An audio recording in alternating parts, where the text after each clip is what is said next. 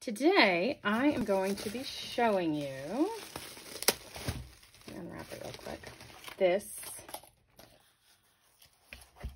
binder. This is an ephemera binder that I made for a swap. It's a mega swap in the Million Little Swaps Facebook group.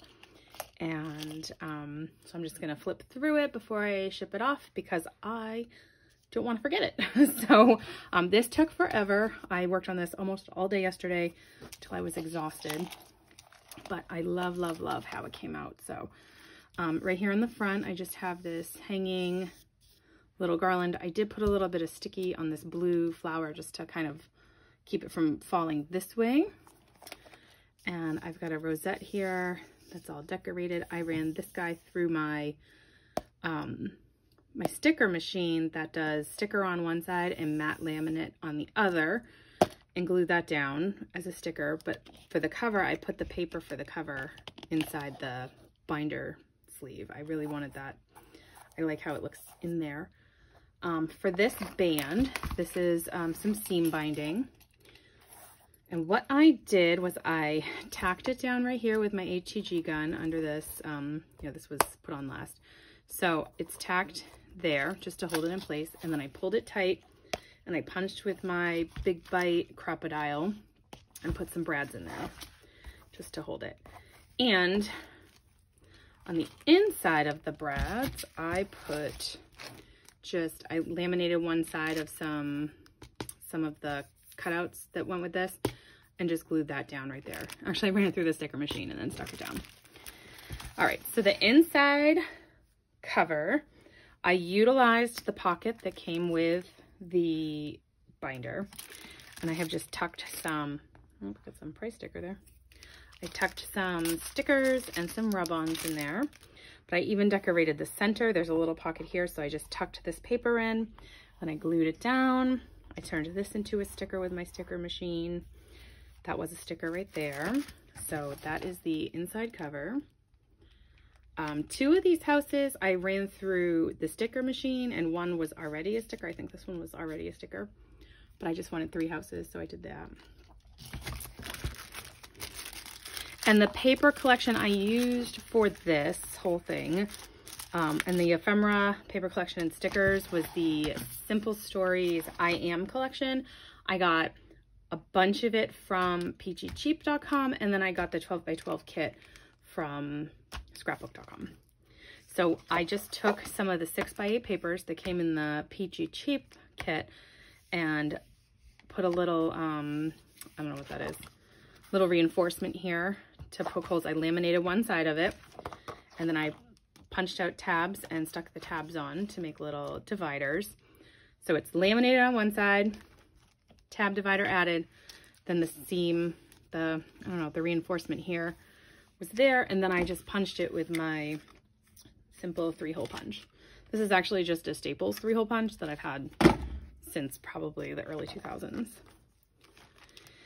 And then this one, I'm gonna take this one out and show you. So this was a full-size sheet protector. So this was an 8.5 by 11. So what I did was I put a piece of 6x8 paper in, trimmed the top, and then I turned it and I trimmed the side to make it smaller.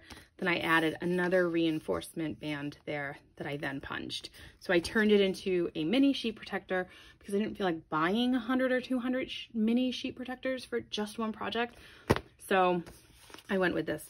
And then this is just an 1.5 inch wide piece of paper. I rounded the corners, stuck it on here with my ATG gun. So you can just take any full-size sheet protector and turn it into a mini sheet protector without anything, just scissors. In here though, I put a sheet of clear stamps with a topper that I put on them because I busted them out of a different pack. Then just to hold this in, because it's kind of heavy, I just have this mini binder clip holding that there. So that is my first little sheet protector, which is falling out, which is why we need the binder clip, because the stamps are very heavy. Inside the binder, I peppered it with some stuff. So I put these little trinkets and treasures things in here. Another handmade divider. And then this is a double. I did buy these specifically for this project. This is just a 2-pocket sheet protector for photos or whatever, for a mini binder. And in here, I just put some paper to back it. And I cut these spools out with my die machine and put some pretty trim around them. So that is one set of ephemera for her. Another divider, some more little treasures. They're just photo anchors. And then in this is another mini sheet protector that I created. In here, I put a bunch of I laminated one side of the cut aparts, cut them apart, and put them in here with this little topper. Just stapled on with my tiny attacher. That's in there. And then on the back of this, I pulled some shaker cards that are not put together yet. I included 2 shaker card things she can put together with the sequins that came with the shaker card kit. So I was going to do 3, but they're just so thick that I only gave her 2. And then I just made this topper. This is just, you know, a 5x7 cello bag, and I sealed it at the bottom so she can always reuse this if she'd like. And that's that one. Another, so I made 5 of these dividers. Here's another one. And I made 5 because I had 5 tab stickers. So, so this is from my previous video. These are some of the rosettes that I decorated. So I put 4 rosettes. I just put one on each side, and they're not stuck in here or anything. They're just, I just slip them in so they come right out so she can use them somewhere else. And so I got 4 of those. And then the last divider in the back. And then in the way back here, I just put some stickers from the 4x6 sticker book from the I Am collection. And I decorated the back page with some encouraging words at the top. And then this beautiful thick gold, oops, I just got this exclamation point. Uh-oh. Stick it back down here. Okay, well, I'll deal with that later. So I gotta fix that, but the thick sticker, the foam sticker, this, and then this is just another laminated piece of ephemera, which I put through the sticker machine and stuck over that brad. And then the back says Chase Your Dreams, which I didn't think through very well because I covered it up, but whatever. We still know what it says. So this is just a ticket strip. There's 3 of these, no, 4 of these for her, so she can decorate her own tickets. And I cut these out with my Cricut, and I will share the link to the free cut file for these if you would like to use it. It fits on an 8.5 by 11 piece of paper or a 12 by 12 piece of paper.